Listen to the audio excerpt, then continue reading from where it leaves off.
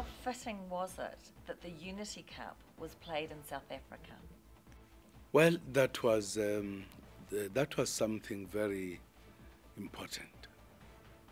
Important, I think, to me, from a number of points. Firstly, that when the biggest event of the world, the FIFA Soccer World Cup, was playing, which attracts billions of people to look, to watch, that it was then made to play in the middle of it, because that exposed this important movement to the world. I think, to me, it was more than important. I think more important than the many games that have been played outside of this. We played it, or the match took place as a curtain raiser for the main match of the Soccer World Cup, and therefore gave an opportunity to many people to come to know, to see these citizens in action, to get the opportunity to hear that there is a huge movement that has grown over the period that says, let us accept our citizens with different disabilities, with different abilities, to be with us in everything we do. That, in fact, it is not as we imagine, that they are not able to do things. They are able. The only difference is that they've got different abilities. To me, this has been phenomenal for the movement. What lessons can be taken from the fight against apartheid and applied to the battle to get inclusion for people with disabilities? I think the movement provides a very huge lesson that we all need to stand up and then come up and be able to play a role. And with regard to governments in particular, because governments are huge institutions, once governments take this to their own programs, I think it will go a long way. I think that's what you need to do.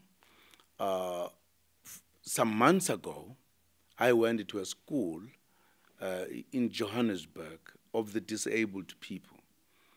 I had been invited by a young pupil who was there. What an excitement did I come across. At that time, we're just moving towards the 2010 World Cup. And also to be exposed to the teachers, the children, but as well as the principal when he gave an account of how disadvantaged this community was and how much we need to pay attention, particularly as government. I realized that government ought to, in their own social programs, have a very dedicated program to deal with the question of people with different abilities. I think this movement helps us to take that education further to other governments. I would imagine a challenge really should be put across to governments to actually say each government must work on a dedicated program, particularly in keeping with the imperatives in our constitutions that talk about human rights. They have their rights. I think we need to promote the struggle to be able to accord them their own rights. And I think governments can do it better. Nobody else can do it better than the governments. How visionary was it of Special Olympics to get this Unity Cup off the ground? I think it was very visionary, absolutely visionary. And I really thought FIFA needed to be thanked for having accommodated this important event. Visionary indeed, and I think it was also in keeping with FIFA's own programs. They have a program, for an example, Football for Hope, wherein they are conducting a festival wherein the poorest of the poor participate. I think the fact that they were able to accept this, I think it is their own kind of understanding and vision. And I think soccer, being the bigger kind of sport, is an important instrument, really, to bring this to the society. So I think it was very visionary. In your lifetime, to what extent have you seen the world becoming a kinder place? I think it should be a kind of place that recognizes, that accepts people with disabilities. That is why I feel almost if all of us could join this huge movement, it will be a good thing. And that's why I participated myself as a head of state in a game to promote it. Because I think just to note, to acknowledge is not enough. I think we need to participate. And that's why I was with them. I played with them. It was absolutely wonderful. I think many of us should do so. We should actually participate in ensuring that we promote the rights of people with disabilities.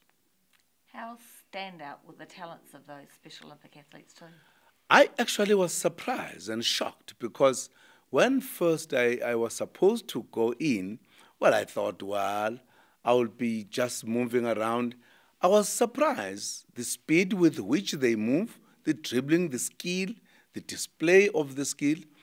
I mean, in no time, my age was exposed, that I'm no longer young, because they were just running and swiftly moving away, dribbling. It actually became very clear to me that the talent is there, and the talent is sufficient for entertainment, absolutely. And the talent is there to help promote them and make them recognized. So they made the point quite clearly, didn't they? They made the point quite clearly, absolutely. And they're very friendly. When you play, they recognize you. You are able to shake hands, and absolutely wonderful.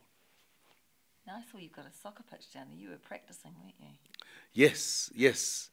I said from the match, I'm no longer going to stop practicing. Absolutely.